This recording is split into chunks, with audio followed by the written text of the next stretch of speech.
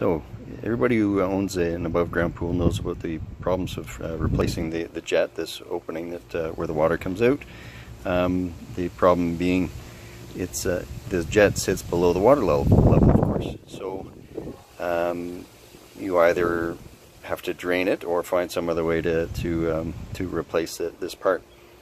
So went to a pool place, and the guy there suggested a method that he called the Indiana Jones method. So what you do is you actually put a cap over on the inside first, and here we are with the cap on it. So you put the cap on inside the pool first, and then that prevents the water from rushing out.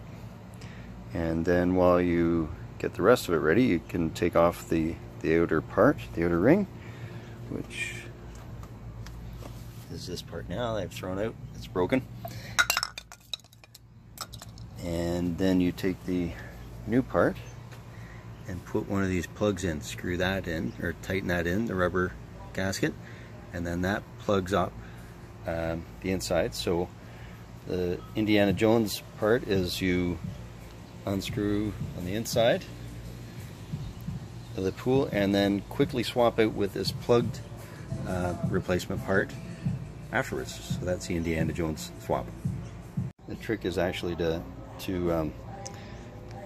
have the two different kinds of clamps, 2 or 3 maybe, depending on the size of replacement jet that you put in there. So I actually, in this case, had to swap out the plugs. So I put my hand over the opening on the inside and put that one that I had on the inside on the outside, and then put this plug on the inside after that.